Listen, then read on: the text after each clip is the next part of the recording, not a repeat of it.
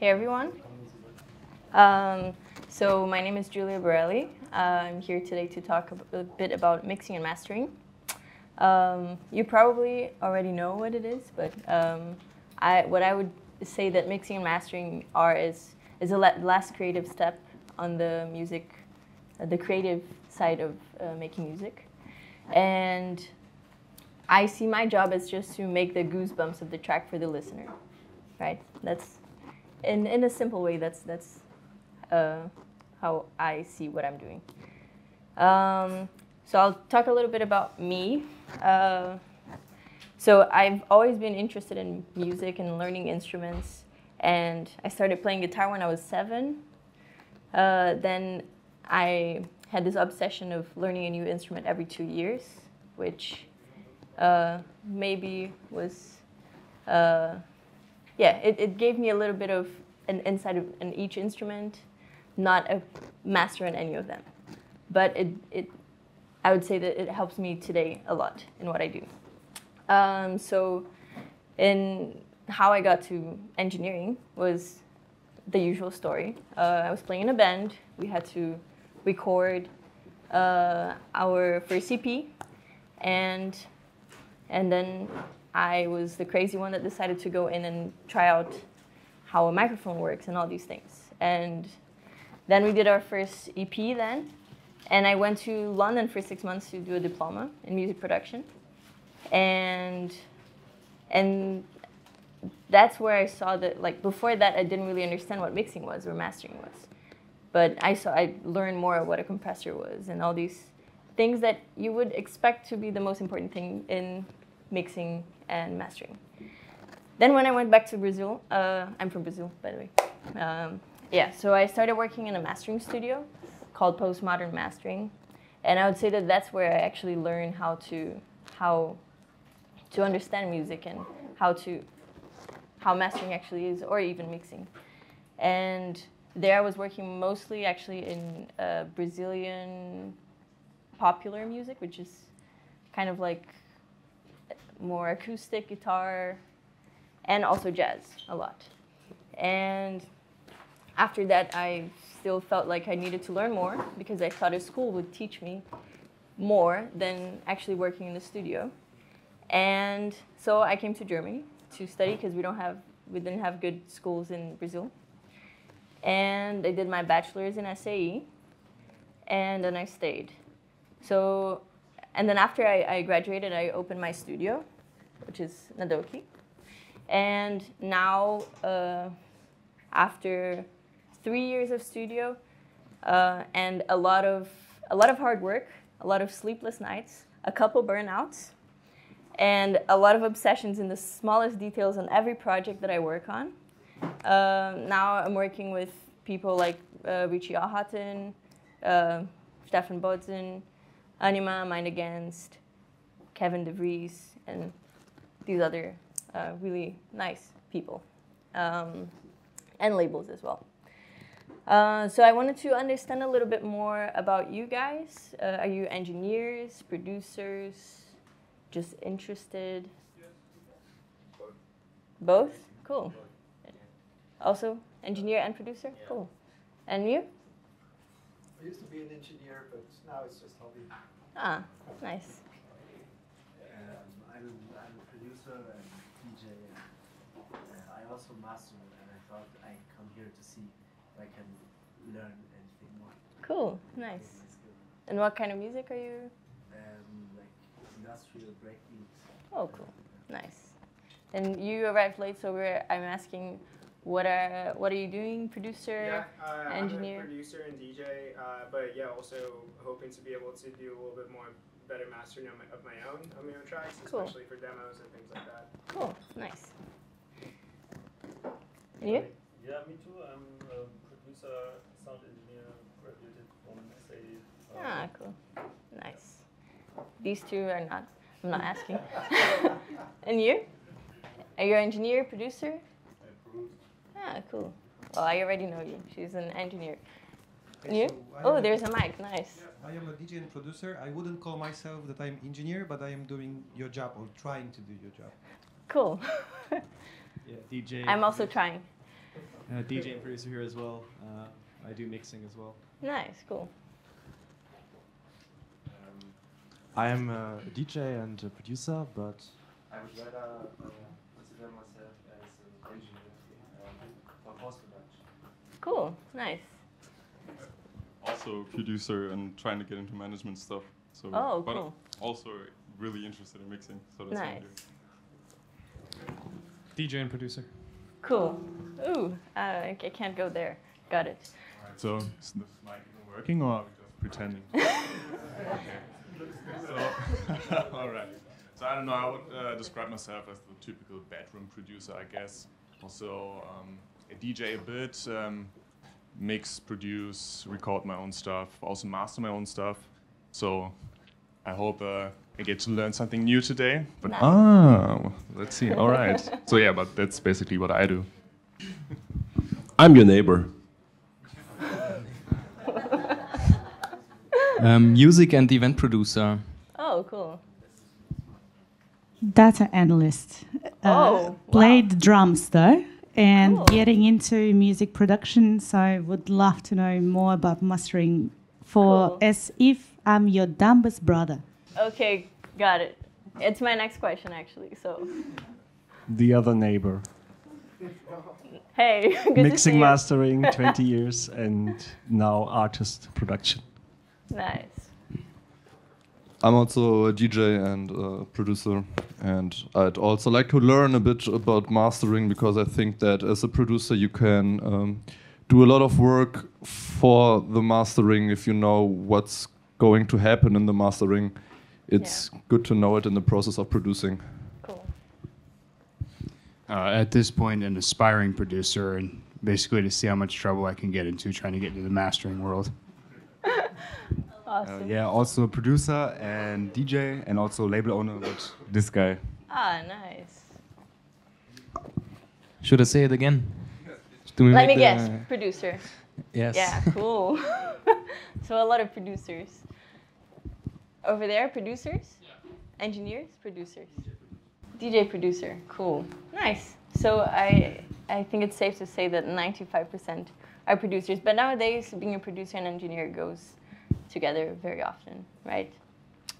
So I guess someone already answered my question. So I was going to ask how technical I should go. So I will go basic, but also show a little bit of what I do in general. So I'm going to also cover a little bit of mixing, because I'm doing both, and I feel I'm doing everything that I mix. I'm also mastering 99% of the time, and then I also do just mastering. But I feel like I can tell more about mixing, although they go together, or the point here is the same. So I'll tell you a little bit about how I see mixing and mastering. So an analogy of how I see a track when I start working on it. The philosophy that I have behind it, which for me it's the most important thing. I'll tell you a little bit about my workflow as well, and I'll open some projects to show you a session. And in the end, we have questions. Yeah. So for me, when I'm working on a track, how I see mixing is basically as if you have a table with a lot of stuff, and I'm a Virgo, so I like things organized. So when I'm mixing, all I'm seeing is I have a kick, I have a snare, and I have space. And I want to put them, I have space to the sides, I have depth, I have up and down.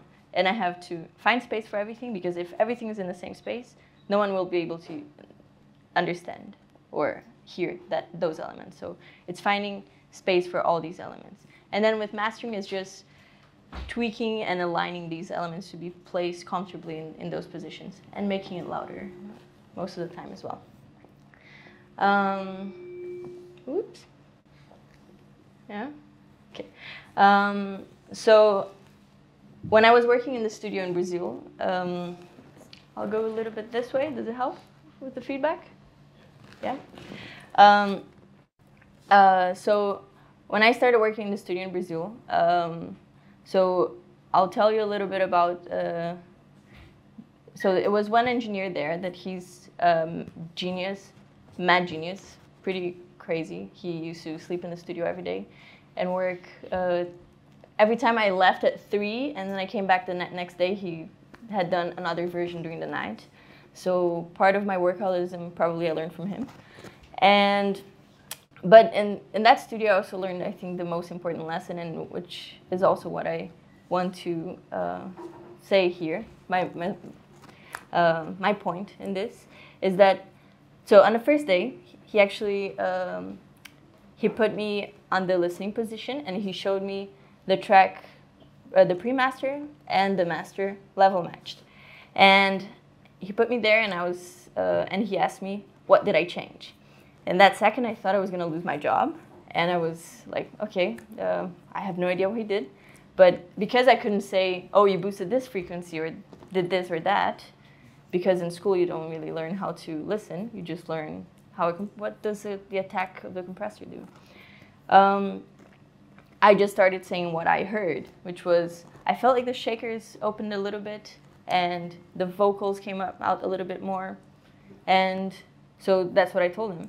And in that day I noticed that that's the most important thing, and he was like, exactly. And then with time, of course, he showed me what he did to make that happen. And then by the time that I left that studio, I knew how to get to those results. But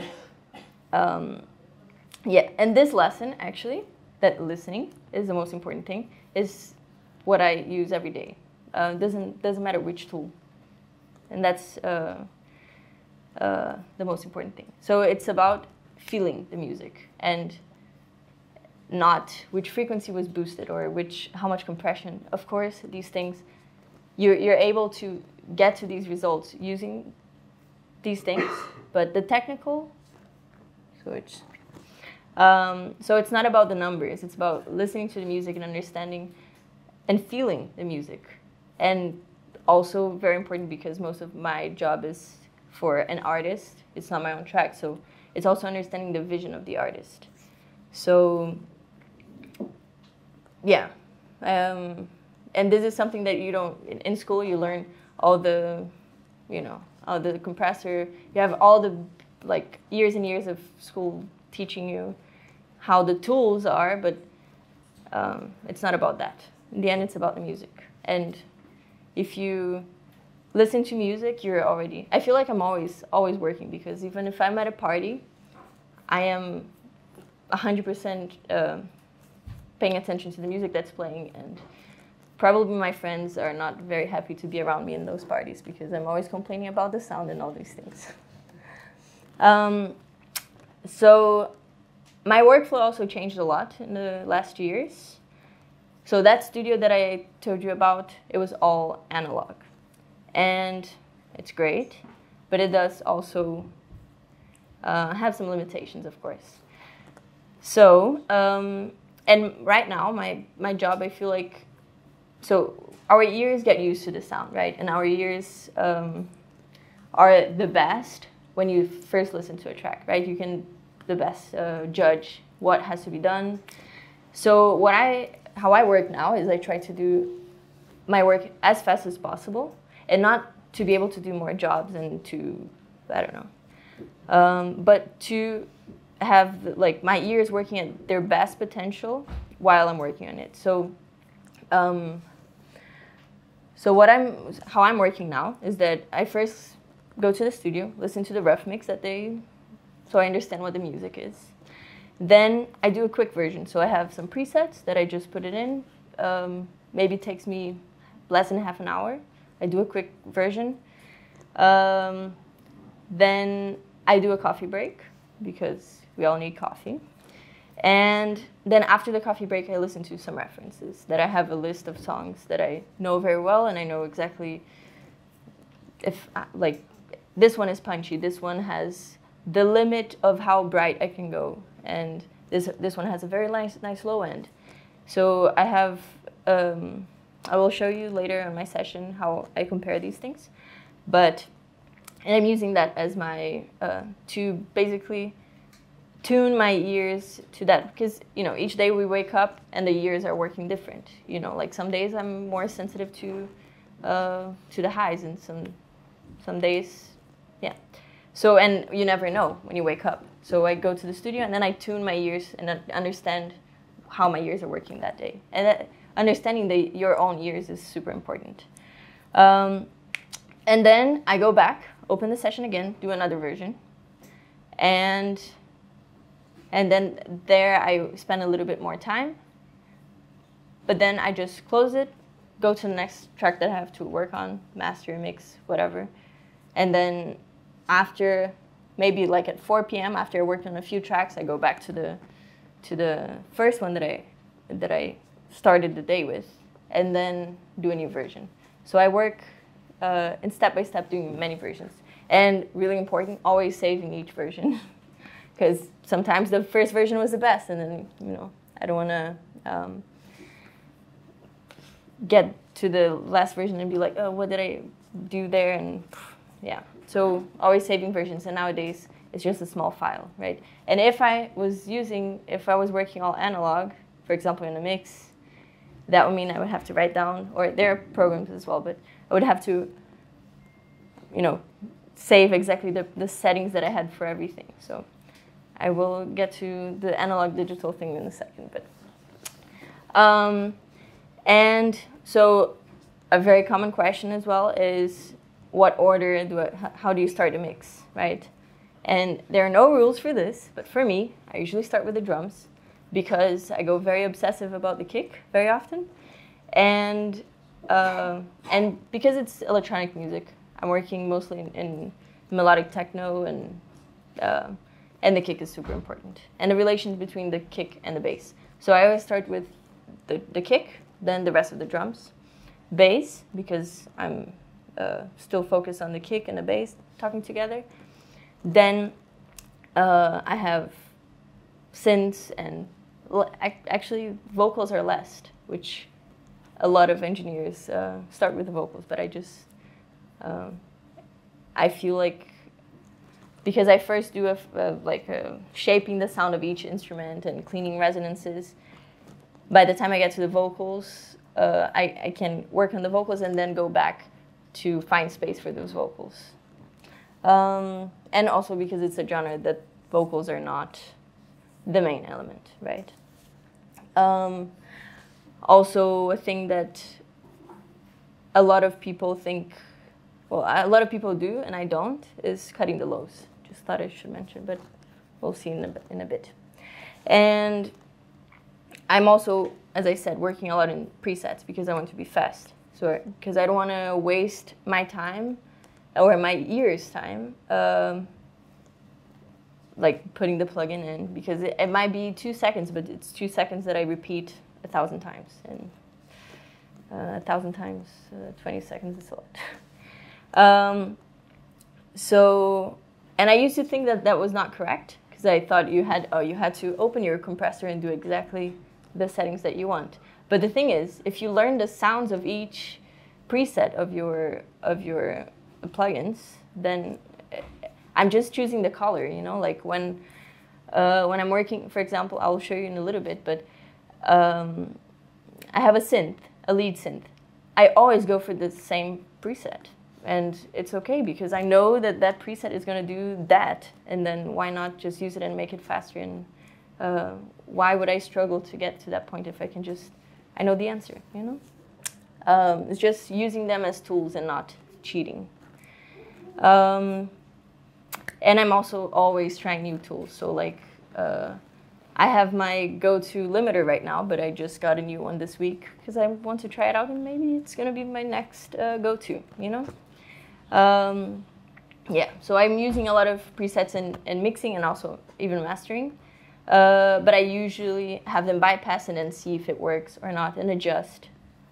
And using the tools, but adjusting for it.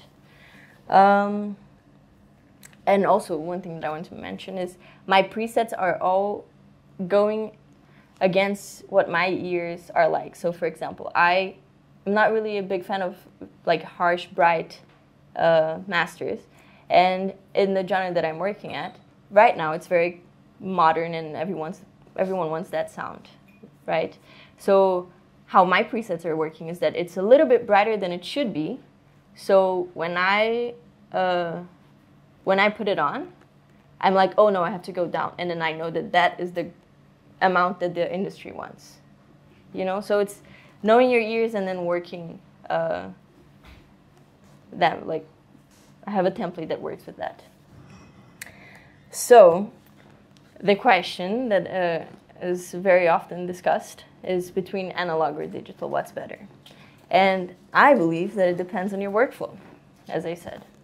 But for mine, although I love working in my studio, and I am usually faster working there, sometimes life says different things. So if you have a vacation planned and someone really needs a mix, and it's a project that you really want to work on, so you find ways. So I was just on vacation, and I planned that this vacation I would not work because all the previous ones I was working. And yeah, ended up that I was working the whole time with terrible Wi-Fi, which was a terrible idea, a lot of headaches, and yeah, but you find time. Yes? Which headphones you use? The HD 600. I can show you. Can you ask me again on the questions part, and then I can show you. Okay. It's okay to ask questions in the middle. It's just then I can show you exactly my setup because yeah, the interface part is also yeah. Ask me again later. Yeah, and the same way that, like, I'm working in an industry, we're working in an industry that it's everyone needs everything last minute. You know, like, they had this track for a long time, I'm sure, but of course they needed a mix exactly when I was on vacation. And the industry is fast-paced, I have to be fast as well, so I have to adapt. So I have a studio with analog gear, I was using it for a long time, then like in a hybrid way, so both digital and analog. And then I started doing just one track, only digital, and then seeing if anyone would notice a difference. No one did. And then I started doing more and more. And then I noticed also that whenever I did one that was analog and then someone needed a recall months later, because I don't know, it was always a hassle because I had to be, they always ask me that when I'm on vacation. And then I'm like, I'm not at the studio, how can I do this? And then now I'm just working all digital in my studio, and then if I need, I can work from anywhere. And I'm doing that because of the flexibility that it allows me to have. Nowadays, the plugins are really good, you know, like, I believe you can get to the sound that you can get with analog. Probably my mentor that I told you about, Brazil, I really hope he doesn't see this because he would be really mad. He was all analog, so. But yeah, I believe that the plugins nowadays are in a quality that, like, you can get to the same sounds, you know? Most of the time. No, all the time. And I want to be fast, as I explained, because of my years. And also it's less maintenance, which is really helpful. And I have to always be available. For example, today. I woke up today with a message on my phone saying, do you think this track needs just mastering or mix as well? And I was like, I think mastering is okay, but you just need to fix this on mix. And then I went to the gym, in the middle of the gym. I get a message like, we need this mix in 4 hours. I was like, fuck. And I already had a long day planned. So I didn't have the studio because I shared the studio with another producer, and he has the studio today. And if I was dependent on my studio, I wouldn't be able to do the work, right? And I have to always be able to do the work. So I have to always be available. Then I just got my laptop, my dongles, my headphones, my little interface, which I'll show you later. And I was able to do the work. And now, later, they're playing in ADC, the track that I just worked this morning. Also, Corona showed me that because I had Corona twice, and both times I had work, and I had to find ways to work. And if I had to be in the studio, I wouldn't be able to do those. And also I have a Dropbox, which, you know, using the cloud, it makes it super easy to go from studio to wherever. Yeah, so I believe that it's not about the tools that you use, but the decisions that you make, and yeah, and the vision that you have for the track, and your ears, of course. You have to practice. Like, listening is the most important thing. So that being said, although you can work with any tools, it doesn't need you don't need a specific plugin to be able to reach that sound. I believe that if you can get a plugin that can get to those results faster, why not, right? So I made a list also of my favorite. I'll show you in the session, of course, but some of the plugins that I really love that I'm using a lot is Track Spacer. Does anyone know it? Do you know it? No? Put your hand up. No? Track Spacer? Yeah. So it's a plugin that I use it a lot to create depth in the mix. I'll show you in a second. So you're taking a picture of the the list. So with Track Spacer, you can sidechain 2 elements and not. So it's a dynamic EQ sidechain that allows. I'll show you in a second. I'm really bad at explaining this one, but it allows you to bring an element to the front and another one to the back, right? Invisible limiter is just an amazing limiter, very clean, and big fan. Limitless is a multi-band limiter that is also really nice. Those are my go-to right now. You'll see in my session I have them a lot. Sugar is, I am addicted to it right now. It's a problem. It's what I use for my lead synths and for my bass, because I have the specific presets in that I love.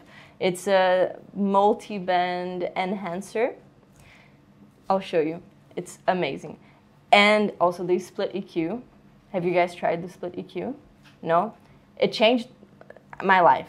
So it's an EQ that you can EQ separately, the transient and the tonal information, which for mastering is amazing, because the amount of times that I get a pre-master that has no kick whatsoever, and I have to find it in the low end. And then with the split EQ, you have a lot more flexibility, right? Yeah, but I'll show you that one as well. Another one that I really like is the BX Digital V3. It's an MS EQ that is very clean, and I use it a lot. It also has a very nice width situation. And Dropbox is a really awesome tool. So I'll show you in a session. Quick question. Yes. When you say you use presets, are they your own presets or like presets from the manufacturer? Oh, sorry. When you say you use presets, are they your own presets or presets from the...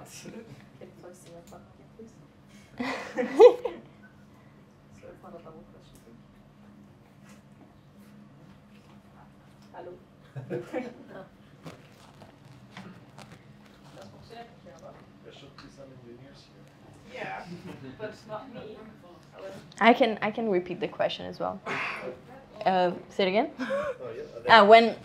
So he asked, is the microphone coming? No? Again. So when you say you use presets, are they your own presets or are they presets from the manufacturer? I do have some presets of my own, but the sugar, for example, are just from the manufacturer. It very often is. The templates are mine, of course. I create my templates, but the presets usually is from the manufacturer, and then I tweak a little bit. So I'll show you. But for example, sugar, usually it's a bit too much. Then I just start with theirs and then bring it down a little bit. So yeah, I was gonna ask now. if you guys, how many versions you think I have per track? Any guesses? 4? No, you cannot answer. She's not allowed. She's often in the studio with me. Is it this? Okay.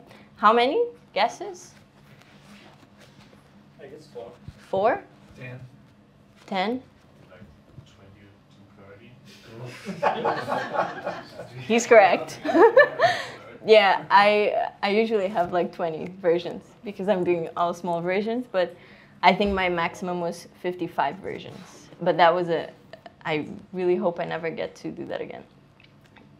Because also the producer changed stuff and yeah. Okay.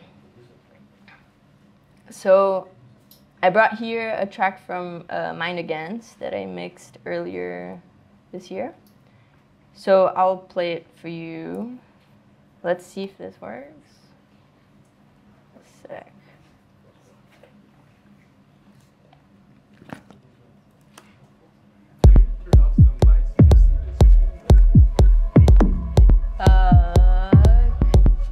Can we?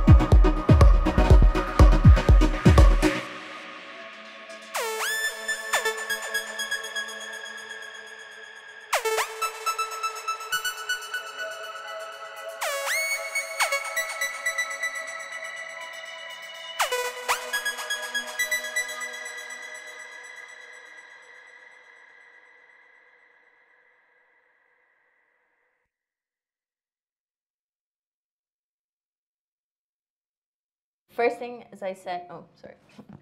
So first thing, as I said, I always listen to their demo version, right? So, great. So I have, I use a lot metric AB, which allows me to put, I have a preset here with all my normal references that I'm usually updating from time to time, but these are just tracks that I know that I use as references, and also I have the pre-mix version, or if I'm mastering, also I have the pre-master, right? So first thing I do is listen to their pre-mix and think what are the things that I like. I think the kick should be punchier. That's very often the case, or it should be wider, or I need more details on the percussion. So I use just the notes of Logic to write down all these things. So when I'm working on it, if I forget something, I can go back. And also because I'm working in small steps, it's good so I remember, I wanted to do this to this element. So as I said, I usually start with a kick. And so originally this kick was, I'm not sure if we'll be able to hear here. So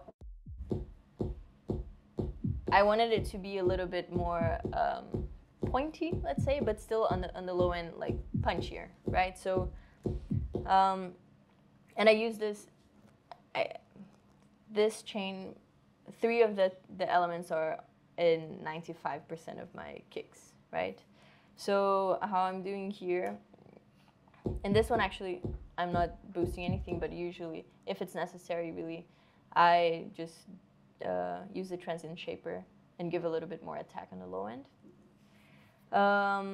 And I would say that my #1 thing that really changes so much on the kick, and you wouldn't believe it, is just changing the phase. So I've always used, even if I'm not using neutron, for example, here, I'm not using it to give more, like it's not giving more attack, but just I'm swapping the phase, which with the bass, if they're out of phase, it's just the kick does not come through because you know like the wave would go against, it would cut each other. So and it's something that it's such a small thing, but it makes such a big difference. I can show you, for example, here. If I swap the phase, the kick is gone. So this is a big thing. So whenever first thing I do on a kick is maybe add a little bit more punch with the transient designer and check the phase. And I also, at the end, I also check the phase again because it might change. Then I use the amazing split EQ, as I said. So it changed my life. I can't put into words how much easier my life is since I have this. I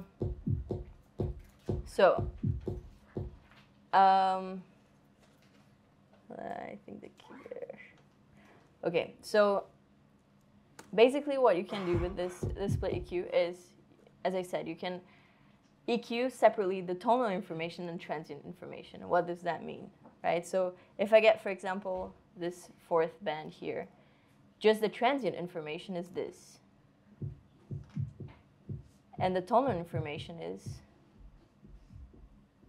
right? So if I want it to be, you can use it in a master to separate for a little bit more like the kick and the bass. But on here, what I'm doing is I'm getting the main frequencies of the kick, usually preferably on the key of the track, right?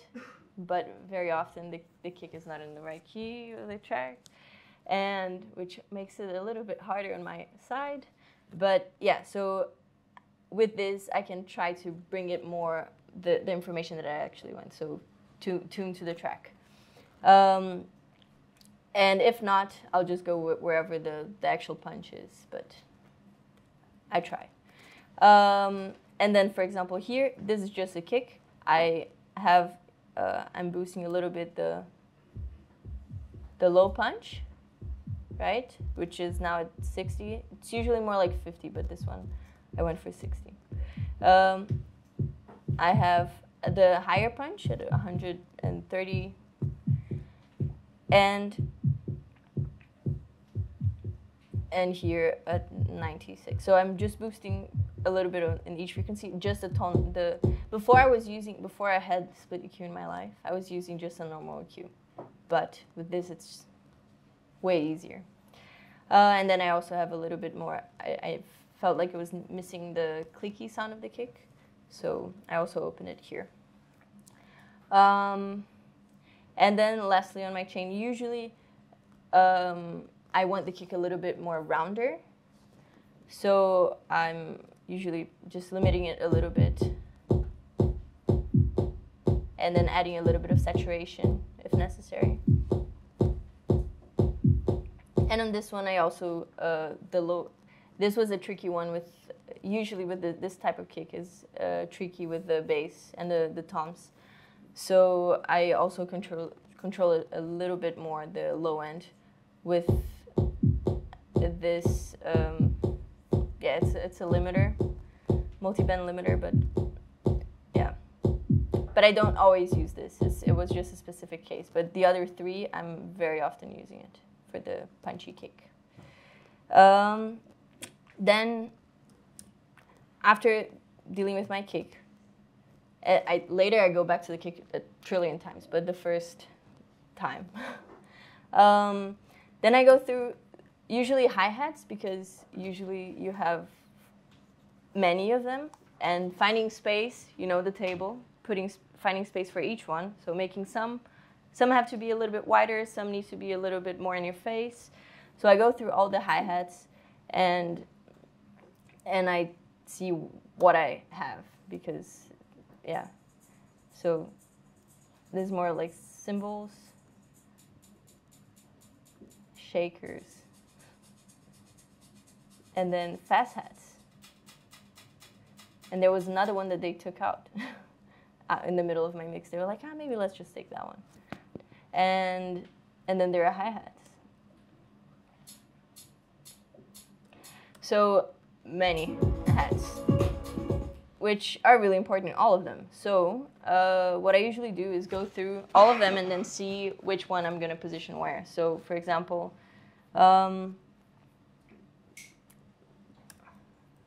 here, this one, I can't tell because it's only, it's only on one side here, it's mono. But I'm guessing what Julia of the Past did is bringing it a little bit forward, because I used the transient, yeah. I just gave a little bit more attack. And then for the next one, for example, I left it as it was. It was already pretty wide. No, this one was pointy, and it was sitting exactly where it should be.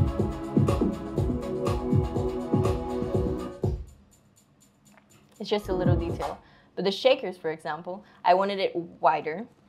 This was a tricky one. So with wider, I have a few. I always go, first I try the S1 imager from Waves. I love it. But sometimes when it's already really wide, it becomes narrower.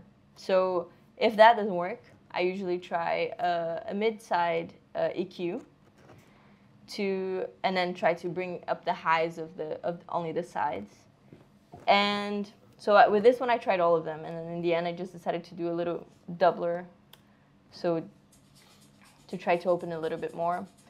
And then I felt like it was missing, it was too back in the mix, so I gave a little bit more, I used the transient designer to bring it a bit more attacky.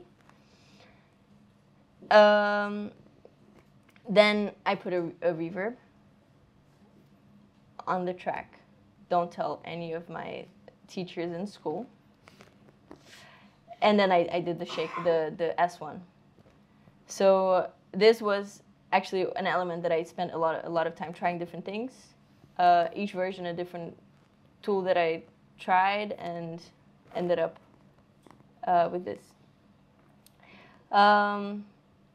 So I go through all of them and then try to, for example, here I opened a little bit more the highs and finding the characteristic that each hi-hat that they gave me, what they meant with that, which is always a tricky thing.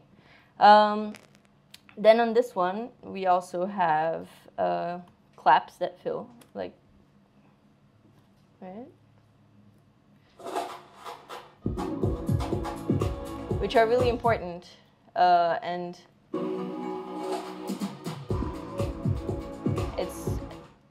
it's what keeps changing on the track and keeps the drop interesting. So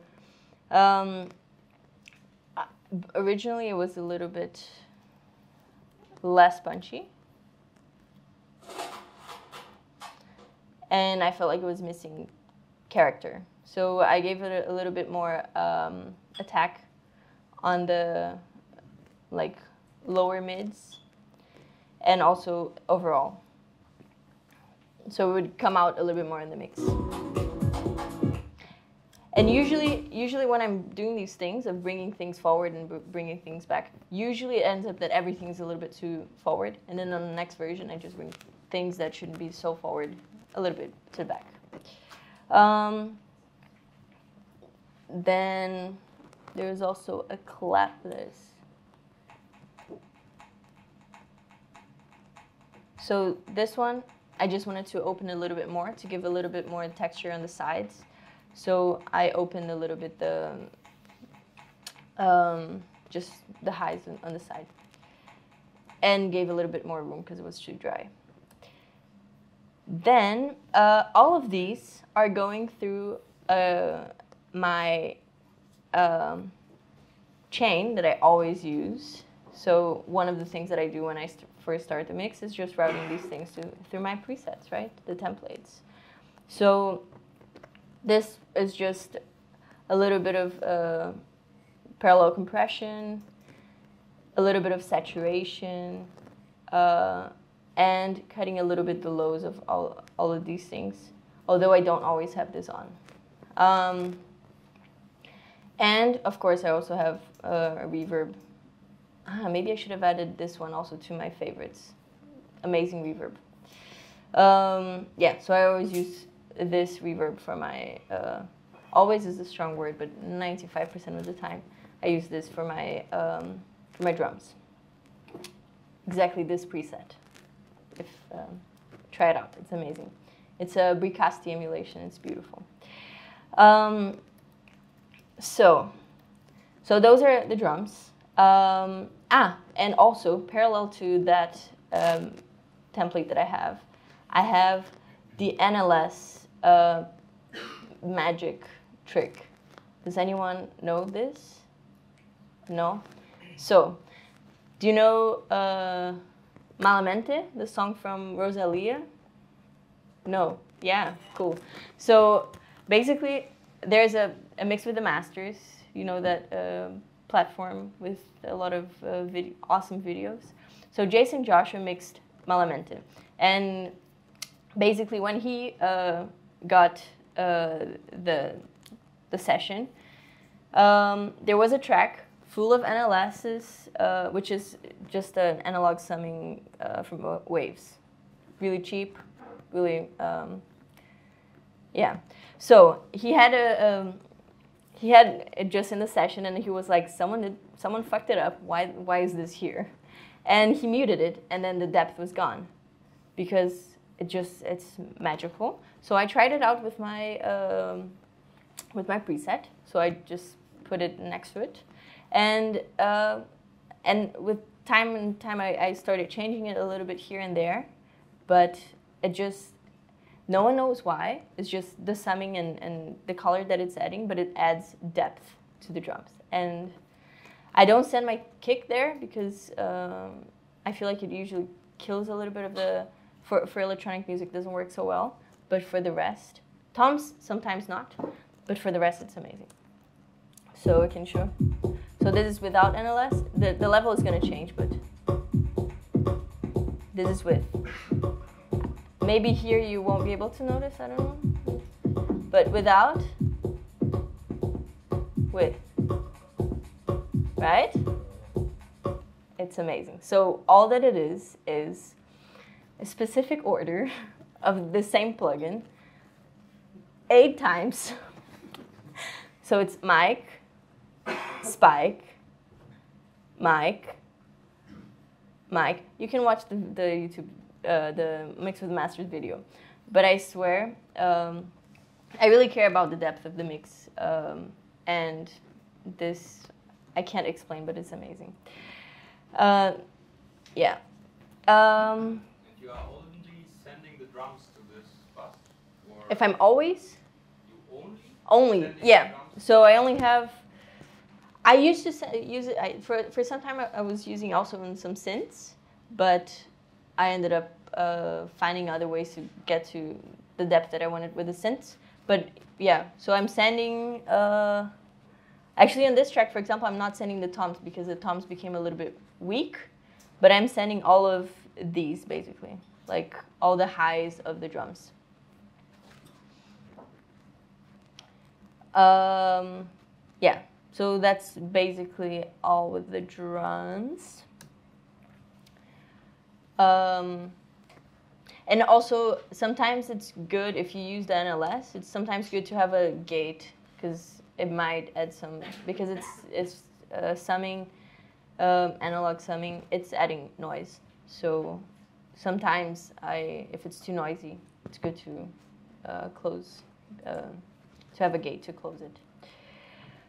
And then let me drink some water, otherwise I die.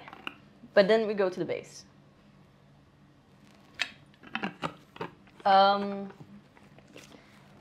And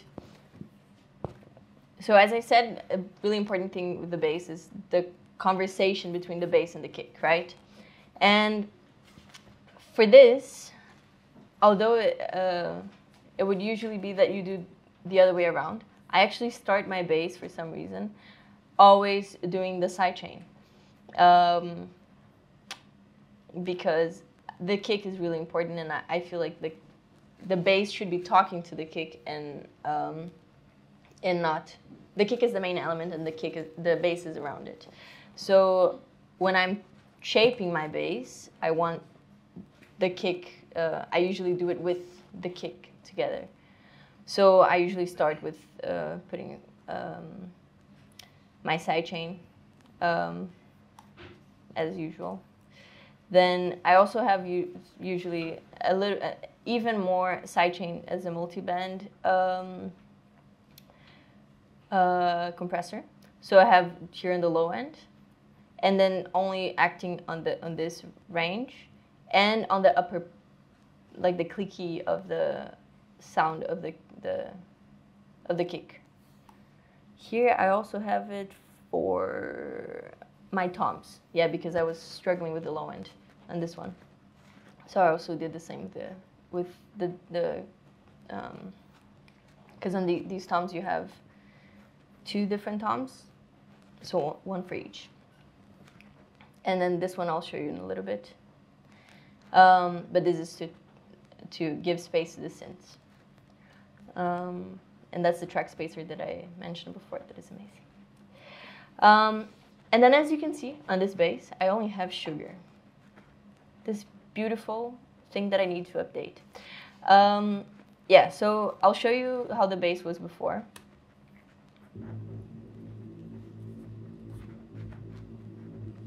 Just a long note. So but it was disappearing, and I wanted to give a little bit more attention to it. So I did a little bit more of a push on the mids, which is a preset from Sugar, that you just find here. It's not mine, it's just theirs. They have amazing presets. And it's actually lower. There's something wrong. Okay. There's also a bug with this plugin. Now they fixed it, but sometimes it still shows. Yeah, so without and with. And even if I'm level match a little bit more.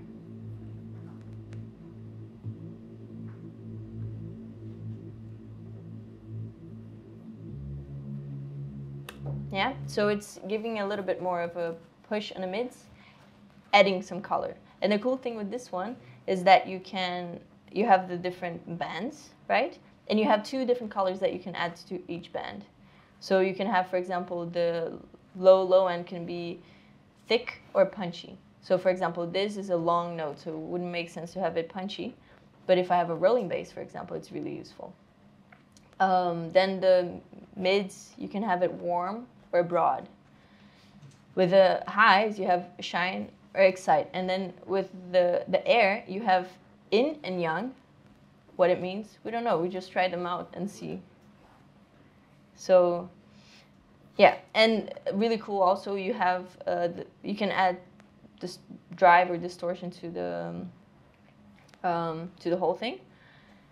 And my favorite thing, you can work on it as stereo or MS. So I will show you, I can show you now as well.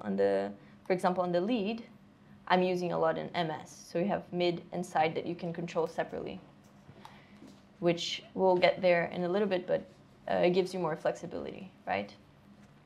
And then, for example, with this one, we have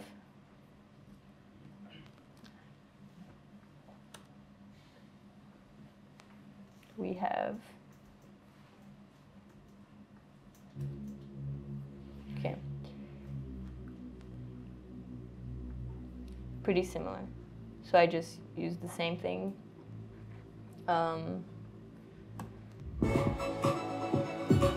So it would have space.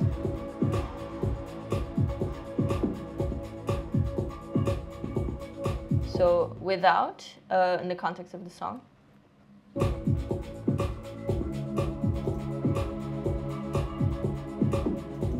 And with.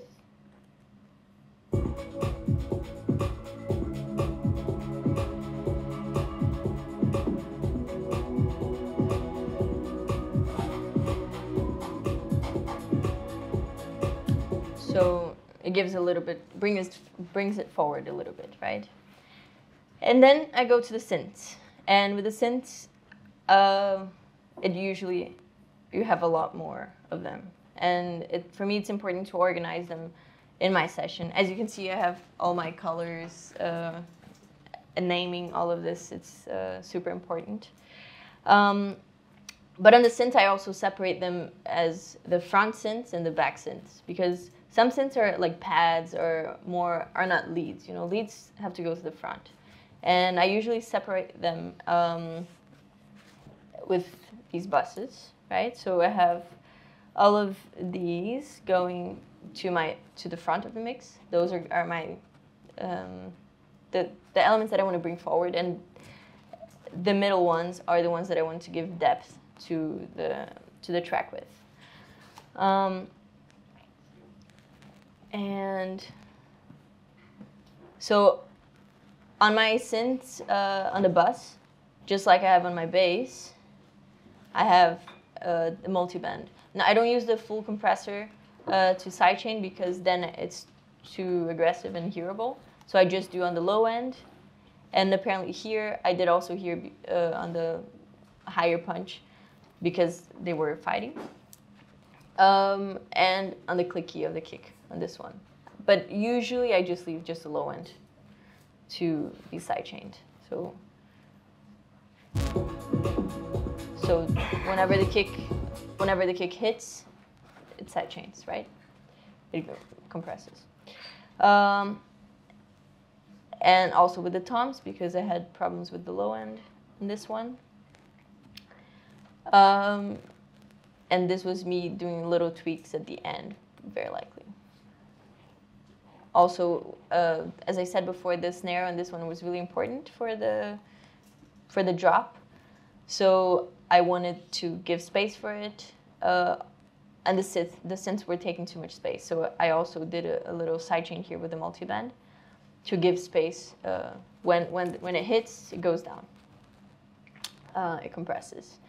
So, and then let's go through the front synths. So on this one we have this lead. that originally was a little bit darker and less aggressive, let's say. So on this one, I used my favorite, Sugar, the preset from them, which is called Synth MS Lead Punch. And as I said, this one is an MS. It's in the MS option. So in this way, I can bring this lead a little bit forward, just in the center. So, and choosing which frequency I want. So I added a little bit of distortion, and with the mid option, bringing this element more to your face.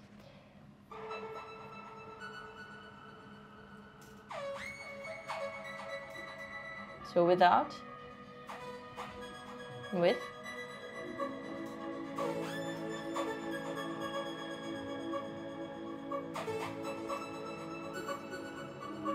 without,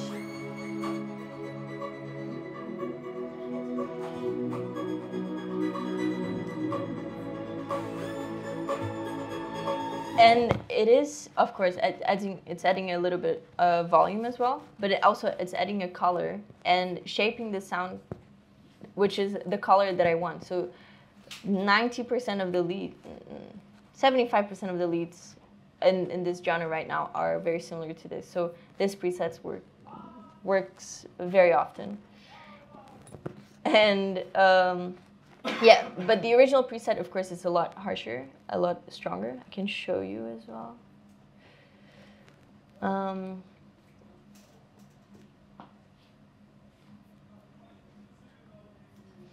So if you go,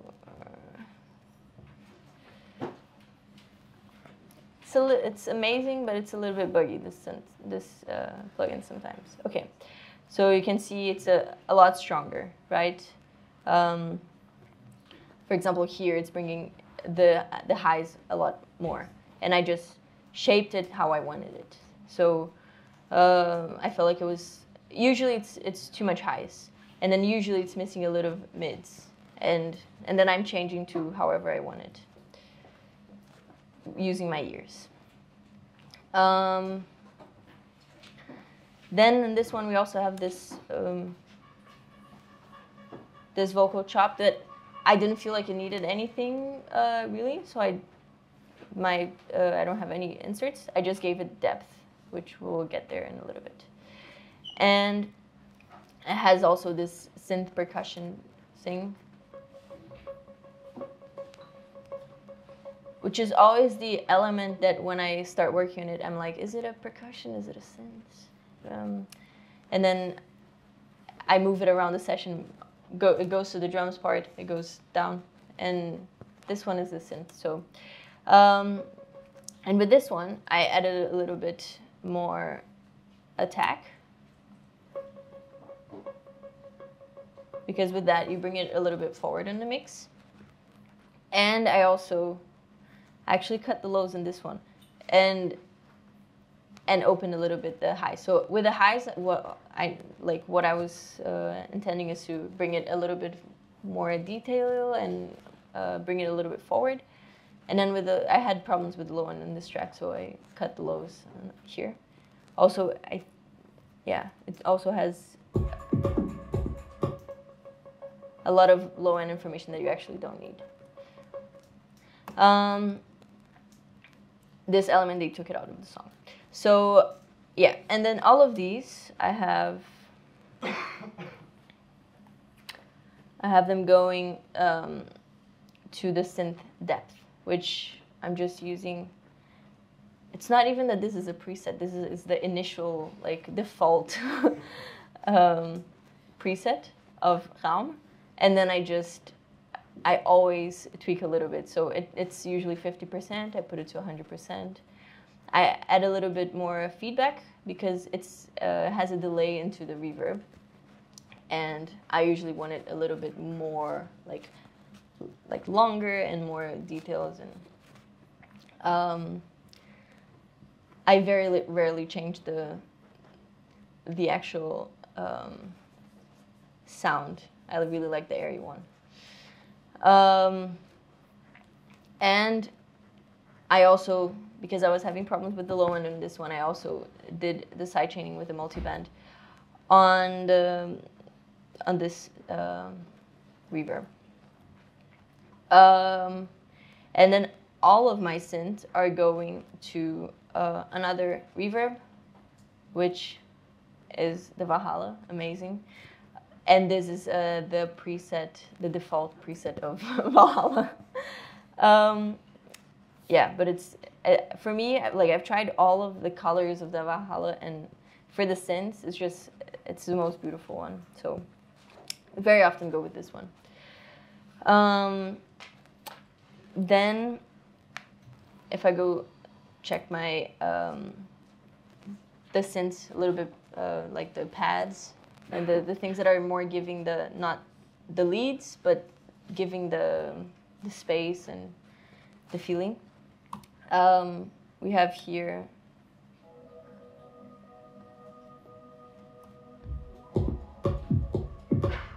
this pad that was already sounding really good, so I didn't really add anything to it apart from track spacer, but this is not changing the character of the sound that much. We have these strings that are really important.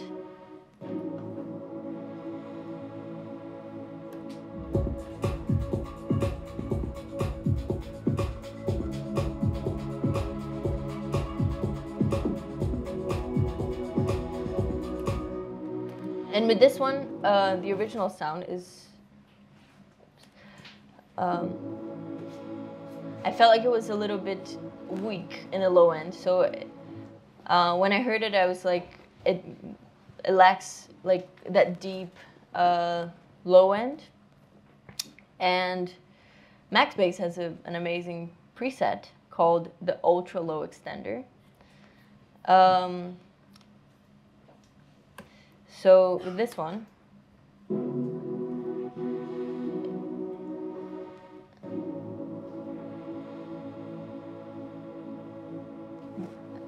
on this one I can't really hear the difference, but when you have a sub, can you hear it there?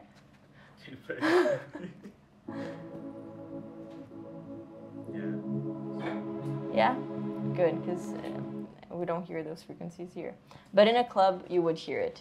Or like these are usually played and you have big subs, so it's important. So I just extended it a little bit to give like the lower depth to the strings. And then I opened a little bit the highs, because I wanted to make the track a little bit wider, and then I was looking for elements that I could open, and this was a strong one. So, but then I left the low end exactly how it is, and then just opening the highs, so it takes that space. And I'll go to this magical tool in a little bit. Then next we have this lead.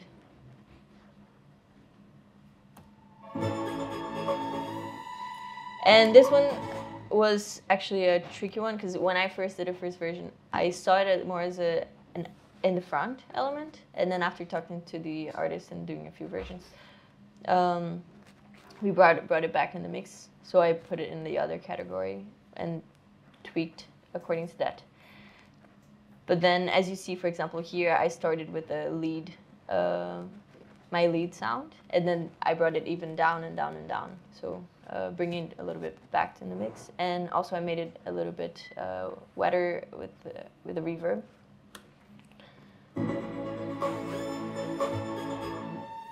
So this sound.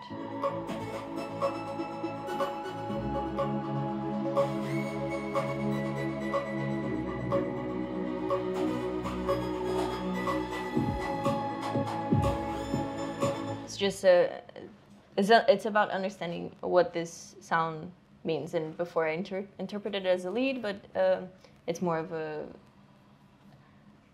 feeling in the back of the mix, right?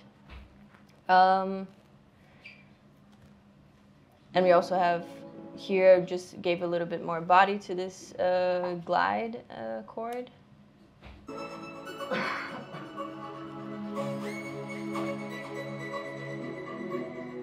And opened a little bit because I was looking to make my track wider.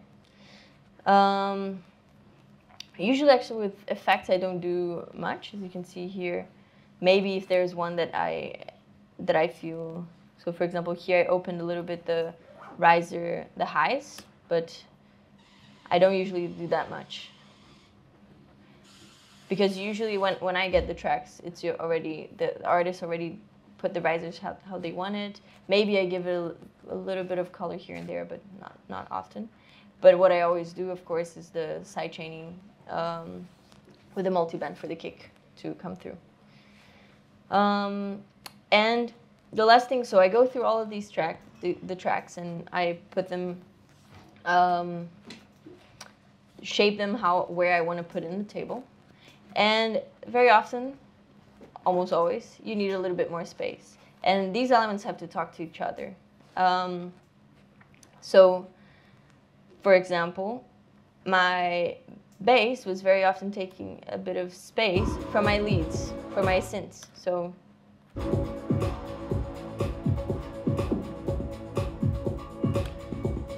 track spacer allows me to sidechain these two elements. So whenever the synth plays, it EQs this a little bit, and that creates an amazing depth because you're putting one element a little bit more forward. And I usually choose the band. So for example, I don't want the bass to lose the power on the low end because that's what the bass is most likely doing there. So I can EQ here. I can choose a frequency where it starts acting.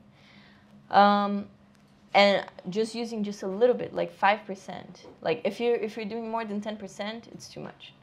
And then choosing which element goes forward and which ones go back to the back. So, for example, here I wanted the synths to come forward on the highs on top of the bass. So I put on the bass I put track spacer with all the synths.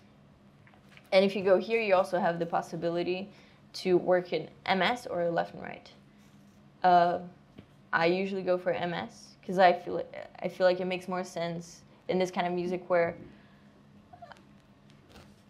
you don't have the hi-hat in one side. You know, it's usually just a matter of opening them equally in this direction. So for me, it doesn't make much sense to work in left and right. I don't want to unbalance that.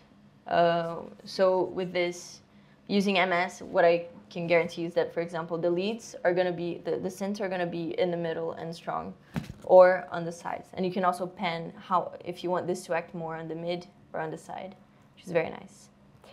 And I use this a lot. And actually, I was talking, a friend of mine showed me this plugin, and then he was telling me about, he was doing this mix, and he was struggling to, like, weeks later, he was like, I'm struggling to make this vocals come through on the mix. And I was like, why don't you use track spacer? Like, you showed me this plugin. And then he was like, but that's cheating. I mean, I am cheating all the time. I just want to, why make it more complicated, you know? And for example, here, as I said, I have the front synths and the back synths, right? And of course, I want to bring the front synths to the front. So what I will do is go on my middle synths, the back synths, and then do this sidechain track spacer. So they have their space. So I could do track by track, but then it would take too much CPU, and my session would be super heavy, and I wouldn't be able to work. So I just do in the whole bus, and again, just 5%. And this time, I left the high frequencies and the lows because I wanted the details to be there. And I can show you. So just the synths.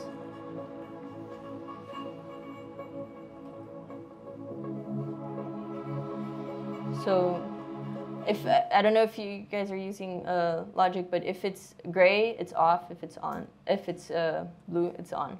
Just so I can A/B here.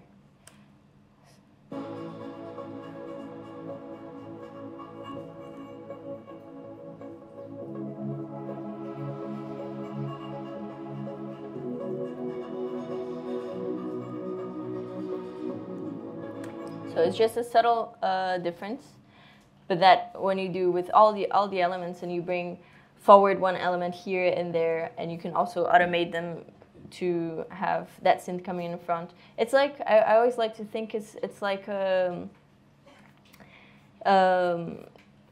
video. Like if you have a music video of a band playing, you wouldn't like to have the whole band playing the whole time, right? You want to have a little focus on each element each time.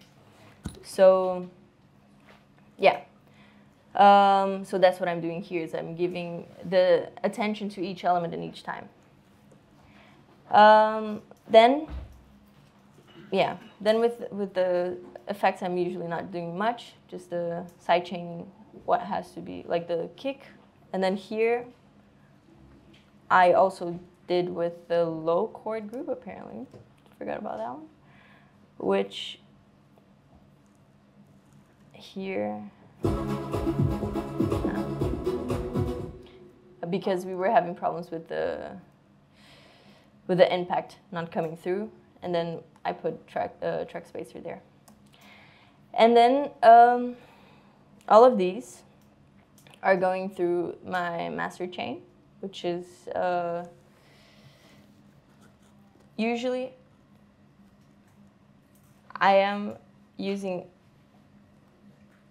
90% of the time these ones, because it's the ones that I love the sound and that I know the best how to make sound how I want. And two others that now I'm using that here I'm not, but I can show you. So this is the MS EQ that I mentioned before. And what I really like about it is that I can control things mids and sides separately, and I can also it has a really nice width function, which I just do a little bit, because if you do too much, I can show you the extremes so you can have an idea of what it does. So, can you hear the width there? Because I can't hear. Yeah, cool.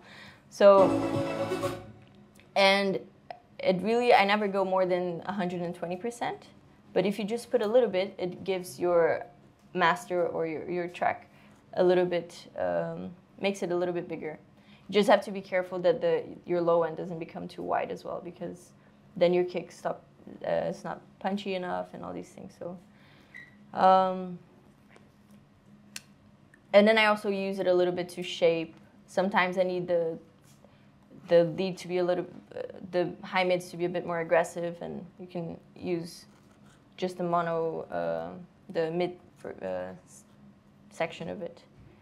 I also usually give a little bit of air on the track. And this one I also opened a little bit because I was trying to open my whole track, the width. So I also boosted the highs here. So, okay. So if you have so just this on the size boosting. Then I'm using Limitless, which is a really amazing limiter, multi-band limiter, that I'm usually just doing a little bit just so it doesn't move too much, but just subtle, as you can see.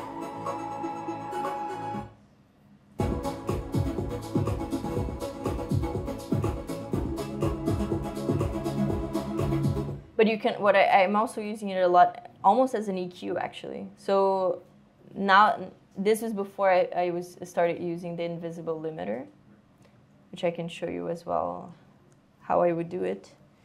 Which is a very clean limiter. So how I'm actually, right now, how I'm working, this was a couple months ago. So how I'm doing now, because I'm always changing a little bit, is I'm going just to right before it actually moves the limiter, that is actually, and then I use this as almost an EQ. So like if I now in this genre it's very common to have that really harsh high. So I you can bring it out a little bit here.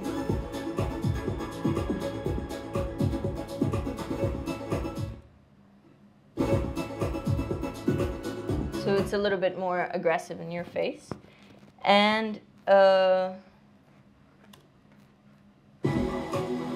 then just bringing up my level a little bit on the invisible limiter. And the default preset is amazing on the invisible limiter. But always with limiters, you have to be careful also that you don't distort. So that's always the tricky. That's why I use separate limiters, because this way I can reach louder without forcing any limiter too much. A lot of engineers are against using multi-band limiters, by the way. But it's because you change the level and how the mix is. But because I'm not using it too much, not bringing it, going too hard on it, it's okay. Although I did use it very hard in the past. But as long as it sounds good, that's what matters, right? And then, yeah, so this is usually what I'm doing here. And we can A-B now.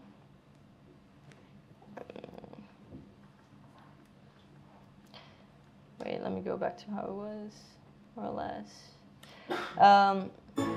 The original track, so the premix was, oops.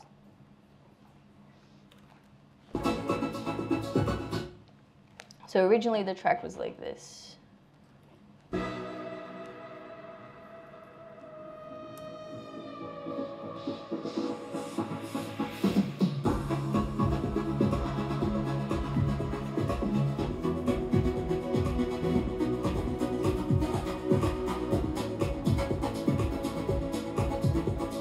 So orange is the premix, and then A is my, blue is my mix and master.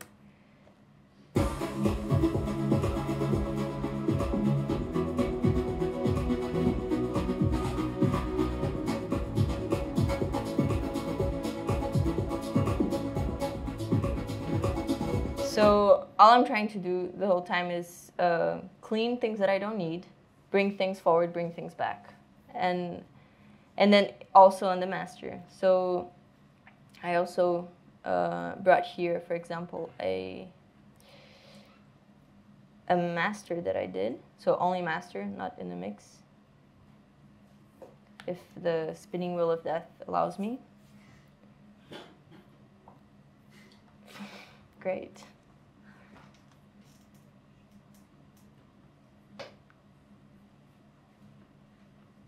And actually, when I'm just mastering, I'm using Pro Tools.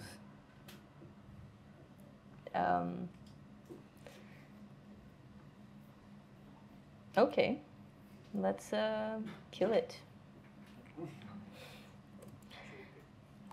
So I brought, this track was released actually earlier this week, I think. Yeah. And this one I did just the master.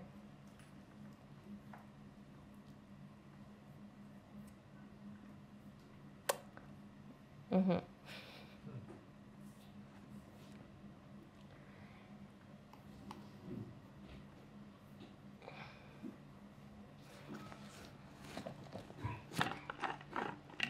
Any questions for now? Okay. I have a question to the mix. Do you use any automation on the mix, or was it all done by the producer? So what I was explaining before with the video of how each element has their moment, I'm using a lot of automations there as well. Is it more like volume automation, or do you like automate the stereo width of a synth when it comes to drop and stuff? Yeah, mostly not that much in volume, usually more in the plugins.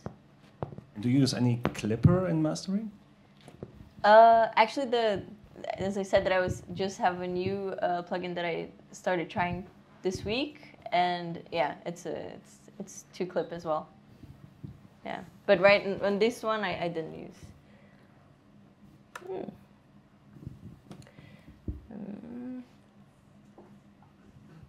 And you had a question. He has a question. Yeah. Hi.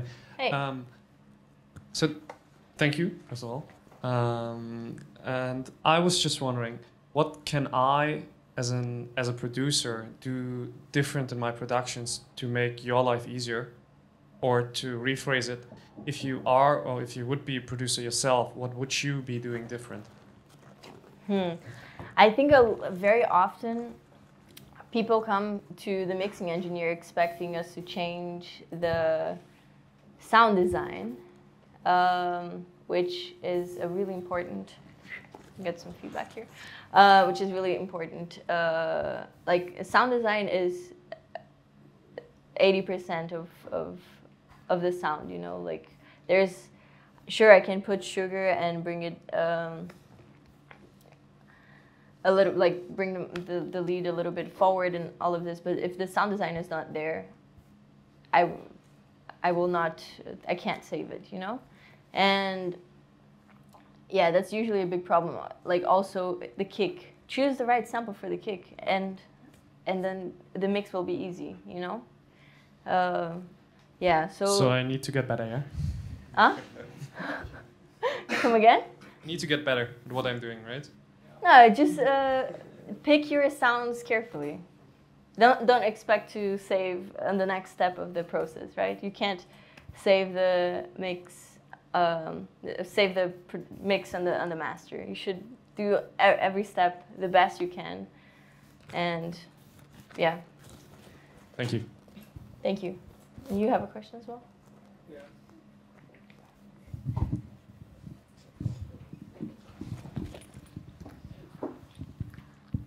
Thank you. Yeah, first of all, thank you so much. Super interesting. So you said you do some mixes and mastering work like while you're out on vacation and just, I'm assuming, then using headphones. Mm-hmm. Working mostly in like a small room with monitors where I don't hear the low end as much as I would like to. How do you approach mixing the low end when you don't have access to, you know, like a big sub to really be able to hear it? I think, so if I would be in a room where I have 2 speakers and I have to mix a track, if the room is not treated and I have headphones, I will go for the headphones. Because first of all, the room is always affecting the sound, right? The best mix I've ever did in my life, it was actually in a room that was not treated, and then when I heard it in headphones, I noticed that it was the worst one. So yeah, like it's important to like know the sound that you, like your reference, right? So they already asked me before, so I'll bring out my headphones. For example, I have here, now you're gonna see my mess in my,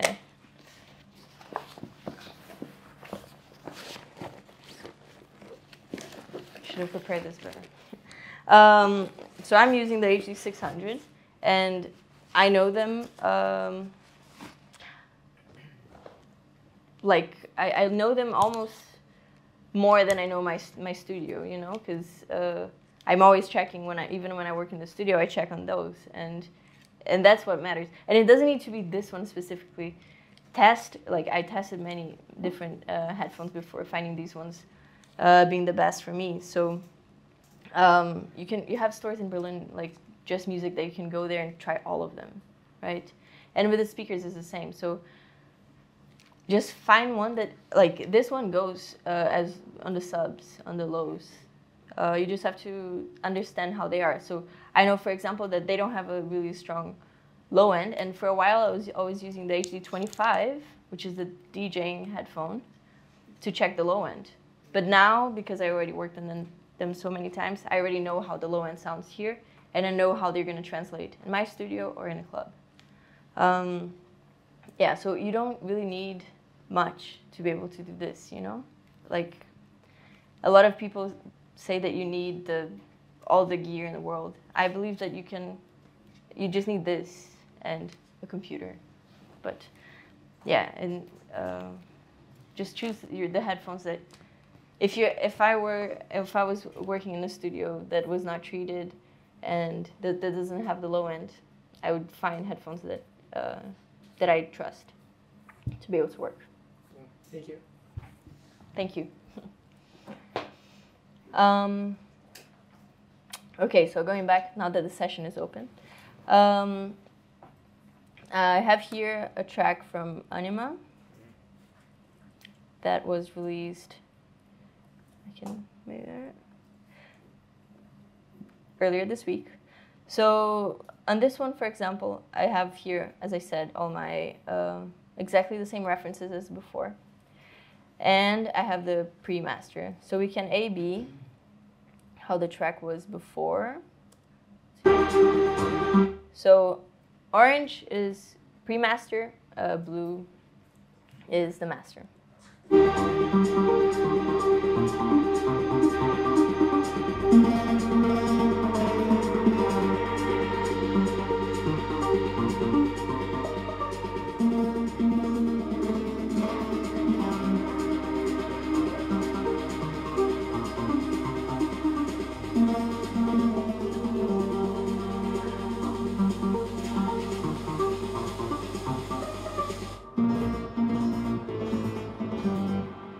Consciousness.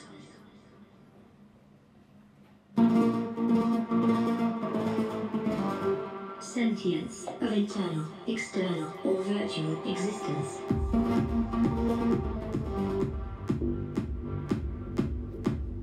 Consciousness.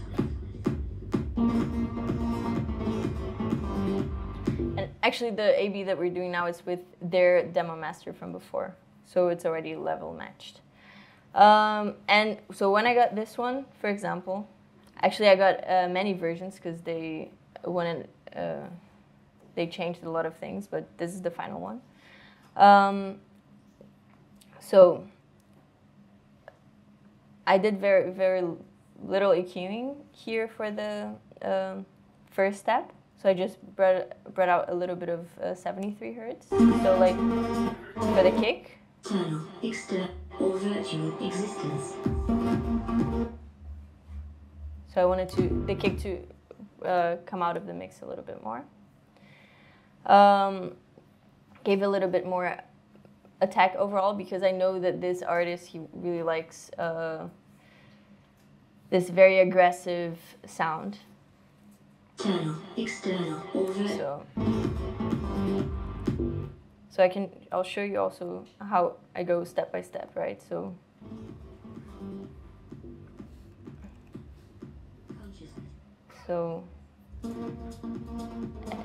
just adding a little bit more aggression with the transient.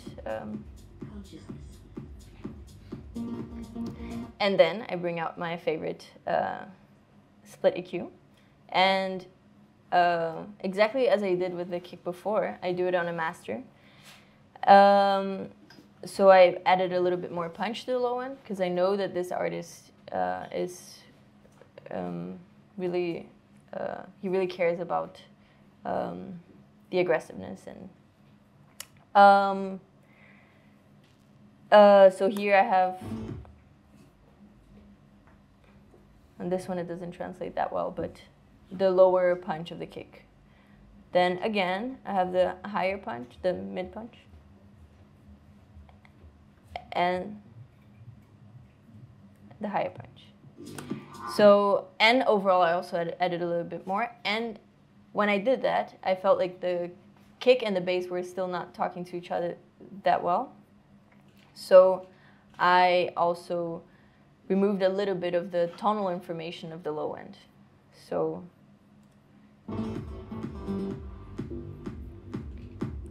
with the metric A/B, you can also just hear the low end, which is very nice. And I use it very often to check these things. So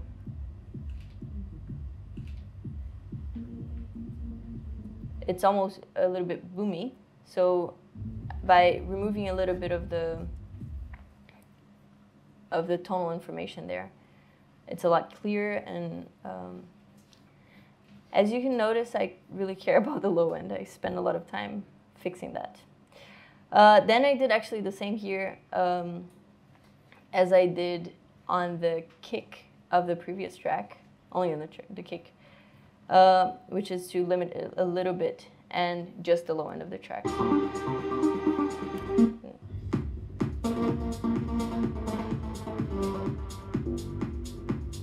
Just to round the low end a little bit more.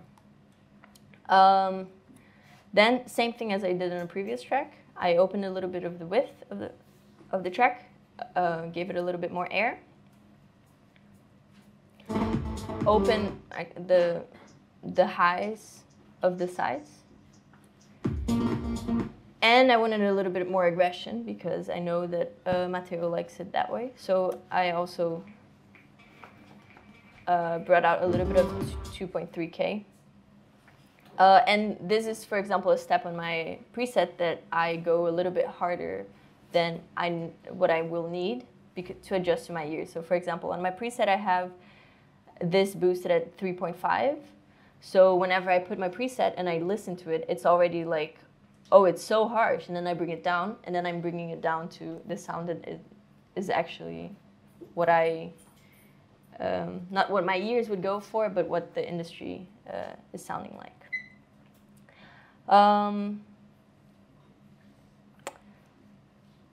Then, same as I did before. Now it's getting a little bit louder. On this one, for example, as I said, I'm using this almost as an EQ.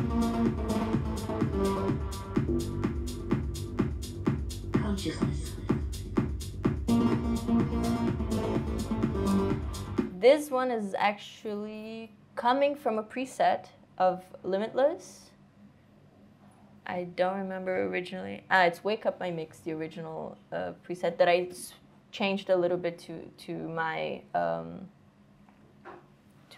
needs, let's say. So I have here a little bit more of 1K to give it a little bit of aggression, but still body. Then a little bit of aggression, a little bit more of the hi-hats information, and then air. And this is just basically what I do here is I go through the references. For example, another track of this artist that that I know that he likes the sound of. This little bit part of the track.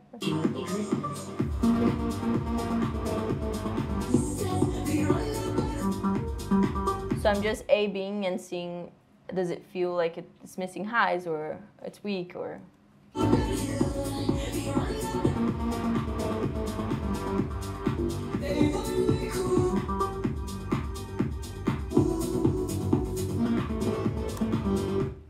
And for example, this one, the other track, is one that it wouldn't be this loud if it wasn't for the sound design. It was sound designed to be loud and aggressive. And I know that this is the sound that he was going for with this track, so I use it a lot to compare the two. Then I'm using the invisible limiter to actually bring my level up.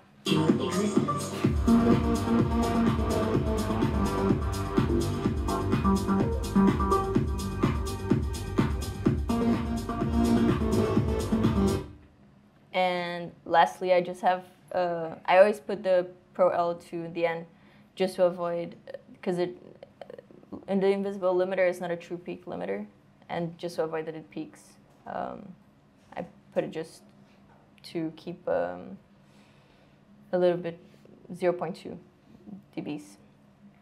On this one, actually, I also did a bit of automation because I felt like the drop was hitting the right spot on the level, on how much compression it was going, but the rest of the track I felt like it needed a little bit more breathing, so I did a really small automation here, I think 0.5, yeah, just so it's limiting a little bit less.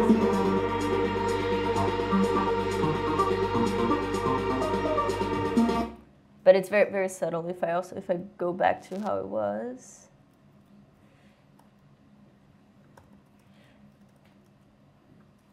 This is the point that you go into the little obsessions in the master.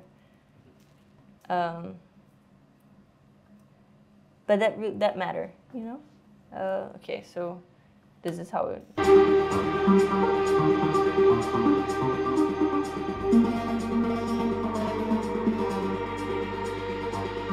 And with the automation, with a little bit less.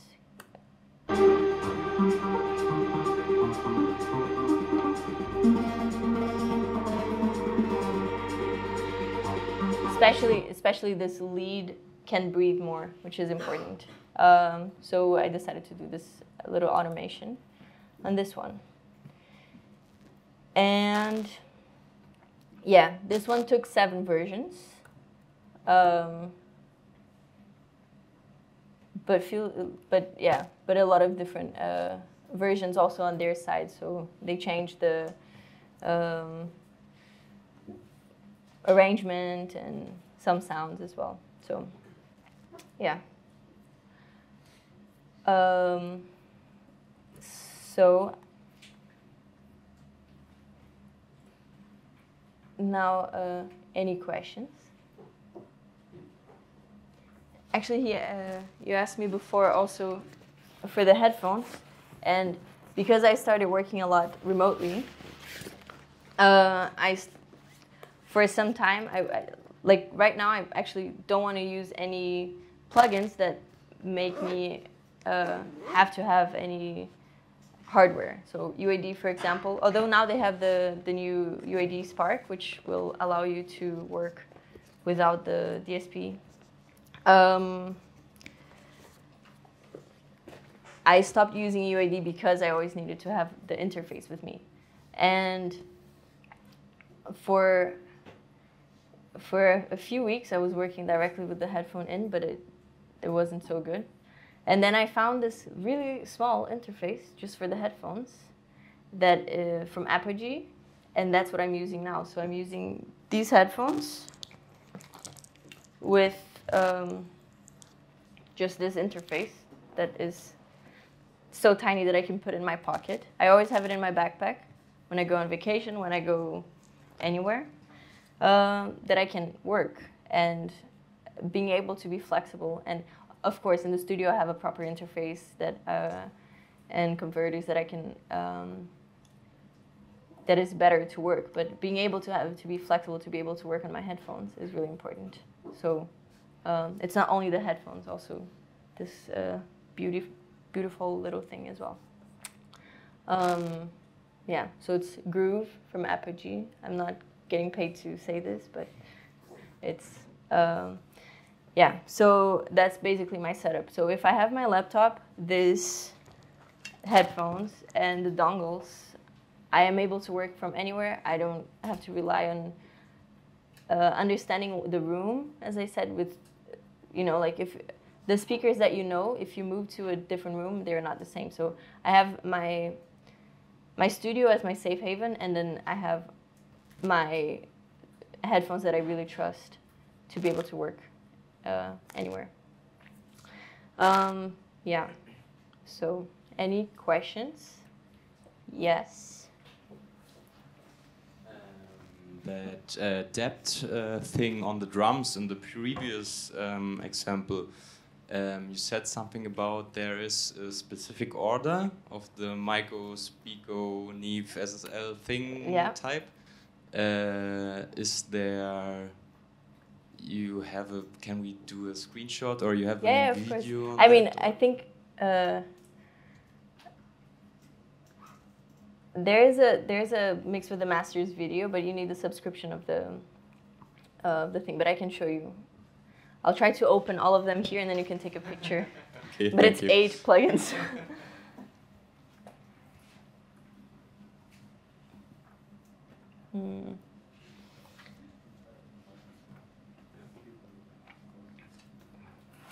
But to be honest, I think it's just a random order. Like I've tried many different ones because. It's like called somehow? Huh? Is it somehow? There are screenshots online about especially okay. this, and there's people on Reddit. They go through Mix with the Masters, they screenshot everything, and they put it online. So yeah, you can also basically get all the chains. I think you can even find the preset, the setting, but yeah, the if you search Mix with them, and now it's already open. Now you're getting it. I can do a screenshot for you. Right. It's gonna be hard. It's a small screen. You can find it online. Yeah, or if you're using Logic, you can. I can also. Jason Joshua is the name of the guy. And Joshua. Yeah, but it's a really useful trick for sure. Any other questions? So for Mixdown, how do you level? Like use some sort of metering visualization, or do you level by ear, or just like the visual you get by like the track spaces from Logic? Ear. Usually, if the track is, if I get the multi-tracks that are way too loud, I will gain stage it a little bit, but I don't stress too much about gain staging to -18 or whatever. I just bring it down a little bit, and then by ear I level everything. Because in the end, no one's gonna actually, like, when the listener listens to it, they're not gonna be checking on the meter or anything, right? It's just about feeling and listening. Any other question? Thank you for your question. So have you done entire mixes and mastering projects on that small interface that you got, like while you're on the road? Yes. Okay. So for us producers who might be on the road, it would behoove us to get the best result possible for the mastering engineers to at least have that instead of going off of our headphone jack while we're on the road. Yeah, and that's the thing. Like, it's, of course, it's a subtle difference. You could, like, before I was working, actually, I did for example, in October, I was supposed to have 3 days off, and I was going to go to ADE, and I didn't bring my interface or my headphones, but I had DJing headphones because I was supposed to bring it for because the artist threw it to the crowd and whatever. I went later. I was going to bring the headphones, and then they needed a mix, and I didn't have my headphones that I really trust. So what I did, I just got the HD 25s and that I was bringing for them, and I listened to some tracks, and I did the mix there and also master. It's not optimal, of course. I prefer finishing things in the studio, but if you're in an island and you want to open a coconut and you don't have a knife, are you gonna starve or are you gonna use a rock, you know? So yeah, so it's about knowing your speakers or your headphones, and the interface helps. Yeah. Any other questions? Yeah. Is there a perfect headroom you need to make the best of the mix? Like -9 dB or -12? I don't care about that much, to be honest. Okay. I mean, of course, because I will, if you send me and it's usually too loud. It's not usually too low. So I would just bring it down. As long as it doesn't clip, I can work with that. Okay. You know, as long as it's not what you give me is super distorted and clipping in, it's usually okay. Any other questions? Okay. Yeah. So I noticed you were using Split EQ, but also FabFilter Pro Q. Is there any big difference? Like, am I missing something? Because from my understanding, they can accomplish kind of a similar thing. No? The different thing is with Split EQ. Wait, if I open. So with the Pro Q, you can have it in mid-side. You can have it in left, like stereo. You can EQ in that way, right? But with Split EQ, the different thing is that you can EQ just the transient information or just the tonal. So same frequency here, for example. this would be the normal EQing, so it's both the tonal and the transient information. Wait a second.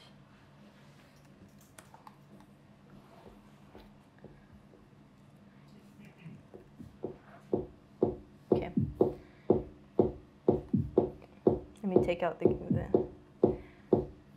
so this is this whole frequency, all the information that is there. But I can also just EQ or listen to, right, to just the transient information. Of course, it stopped now. Great.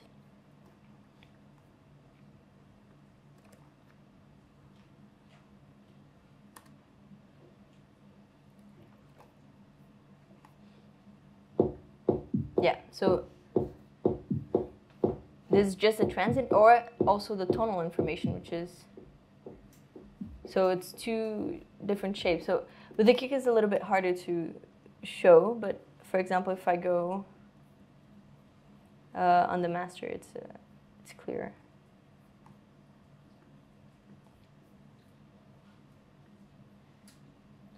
So if I used it, and this one I didn't have split EQ. So, for example, if I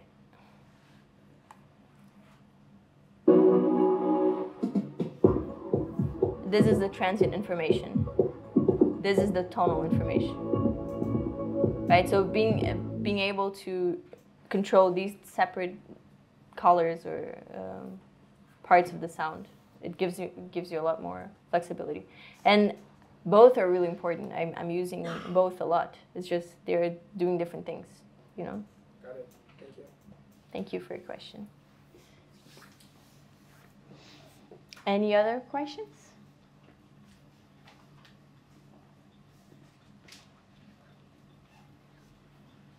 Cool. Then that's all for today.